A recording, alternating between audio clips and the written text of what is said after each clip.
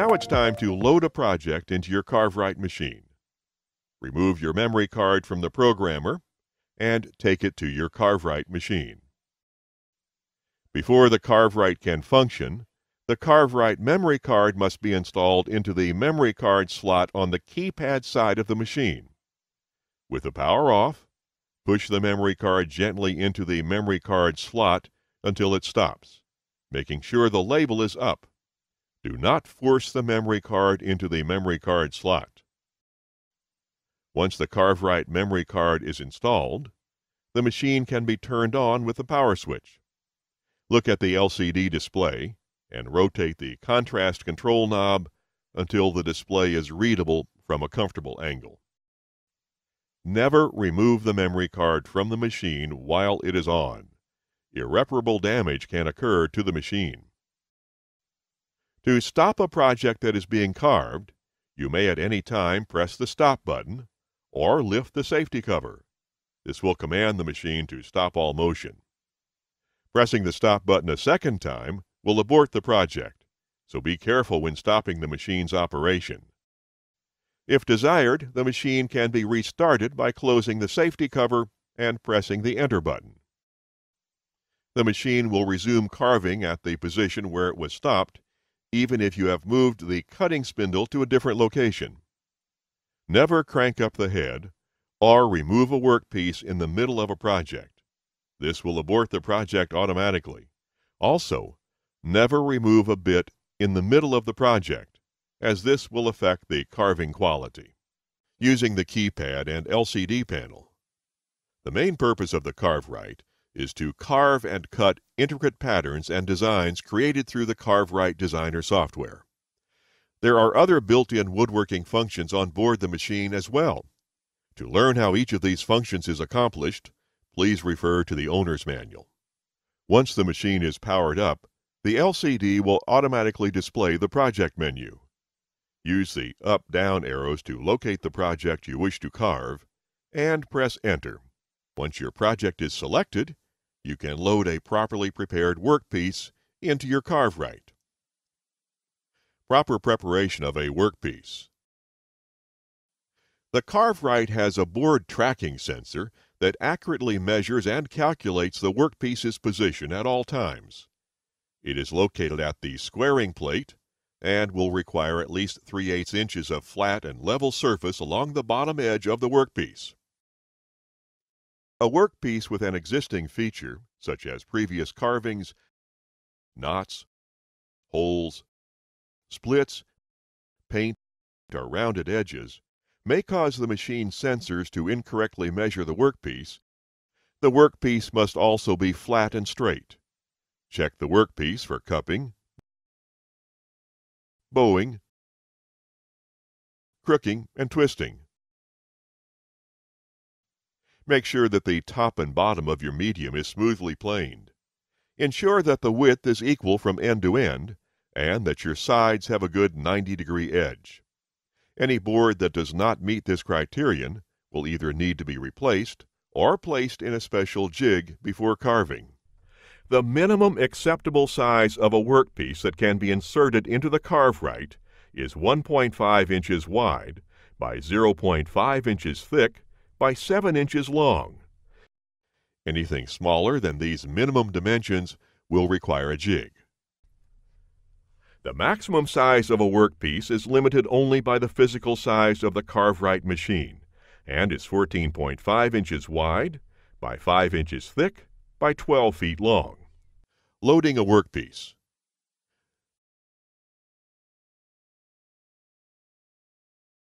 Proper installation of the workpiece is critical to the performance and continued operation of the machine. To properly insert a workpiece, first, press down on the sliding guide plate release lever and move the sliding guide plate to the right so that it will clear the width of the workpiece. Use the crank handle to raise the head high enough for easy insertion of the workpiece. Never crank your machine head above the slots on the 4 guideposts or it may get stuck. See manual on how to get it unstuck. Lay the workpiece on the traction drive so that it is centered lengthwise under the head. Place the board firmly up against the squaring plate and on top of the board tracking sensor. Move the sliding guide plate up against the right edge of the workpiece. The sliding guide plate is used to guide the workpiece and is not intended to lock the piece in position. It is critical to ensure the workpiece can travel freely in and out of the machine along its entire length without getting wedged. Test the workpiece by moving it in and out of the machine by hand while it is lying flat on the traction drive. Next, lower the head by turning the head crank handle counterclockwise. Once the correct pressure loading of the head is reached, the clutch will begin to click. Continue to rotate the crank 2 full turns once the clicking sound is heard to ensure full loading. Failure to correctly load the workpiece by ratcheting the clutch at least 2 full turns after the clicking begins may result in diminished carving quality. The clutch is intended to load the board against the traction drive with consistent force. In certain cases, the machine can sense if the workpiece is not loaded enough, and the LCD display will show "Please load board."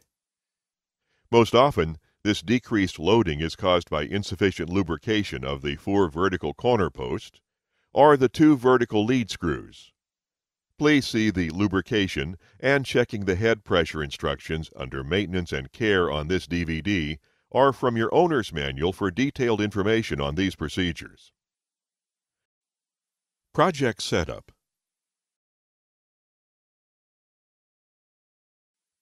Before we can begin carving the project that we designed earlier in this DVD, a number of menu prompts and machine operations must be completed.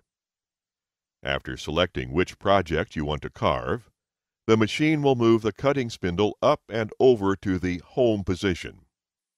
The machine will then ask if the workpiece is to stay under rollers. By selecting yes, you are choosing to keep the workpiece under the compression rollers. This helps to avoid undesirable lines in the carving called snipe. This occurs if the workpiece moves after coming out from under the rollers. Yes means that it will maintain constant contact with both the board tracking sensor and be held in place by the 2 compression rollers.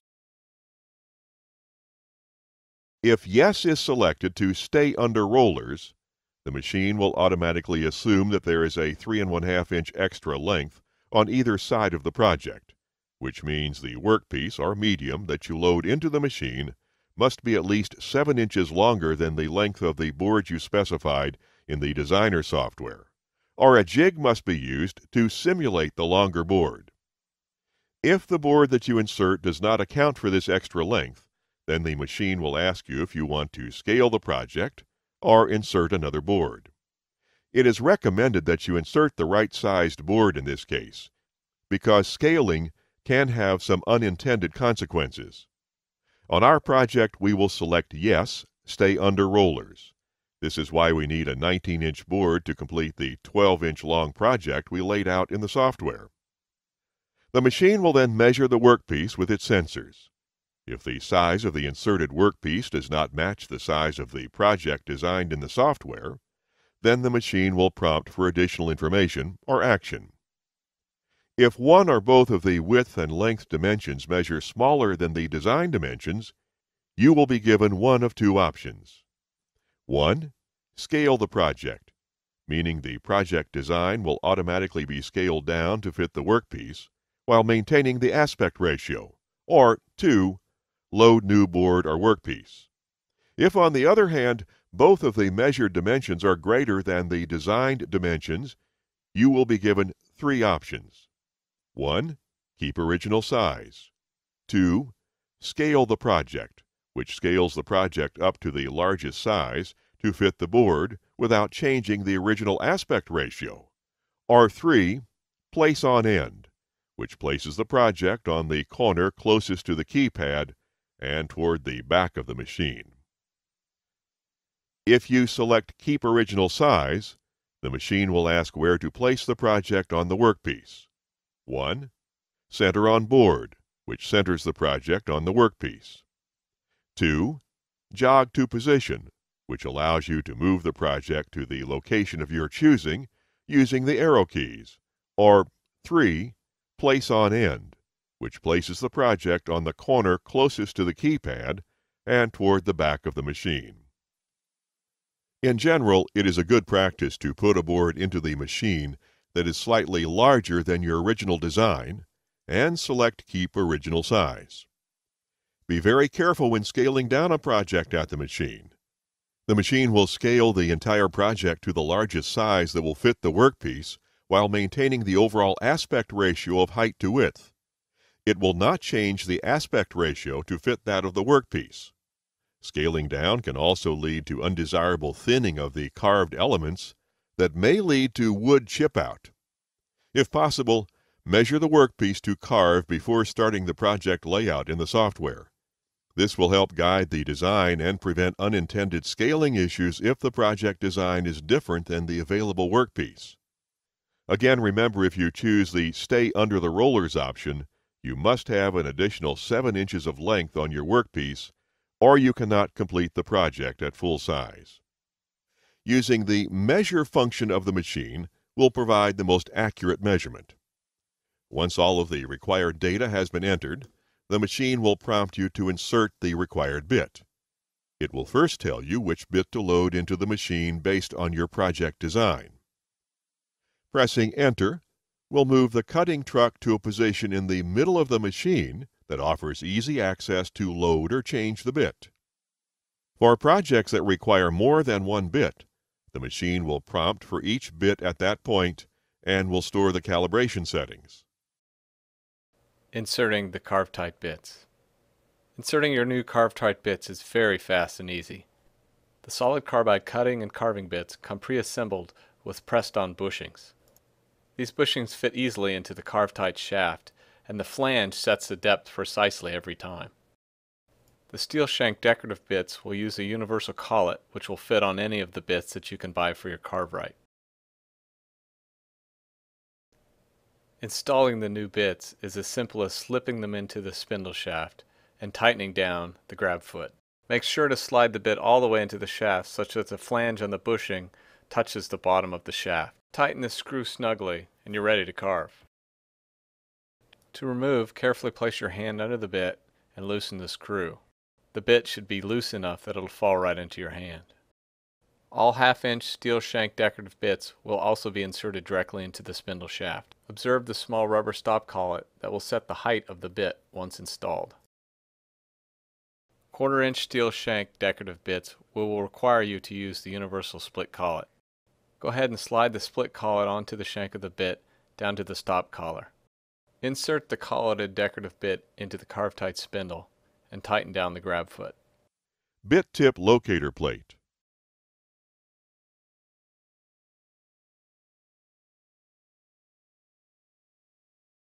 After the bit is properly loaded, the machine will locate the bit by touching it to the swinging locator plate. It will then locate the top surface of the workpiece by touching it with the bit tip, in essence, measuring the thickness of the workpiece. Be sure to observe that the bit is touching the locator plate properly. If the locator plate is not swinging out all the way, it is an indication of excess dust buildup around or under the plate. Clean and lubricate to resolve the issue. The machine will then proceed to carve the project. A carving completion estimator will be displayed on the LCD and provides an estimate of how much of the current carving is completed. This completion estimator gives an estimate for the element that is carving at the time and does not necessarily provide an estimate for the entire project. When the carving is completed, lift the top safety cover, release the head lockdown lever, and crank the head up to free the workpiece. The workpiece can then be removed and examined. After removal from the machine, it is advisable to brush away any whiskers from the carving with a small brass utility brush and to blow it free of dust with compressed air. See the tips and tricks for different finishing techniques.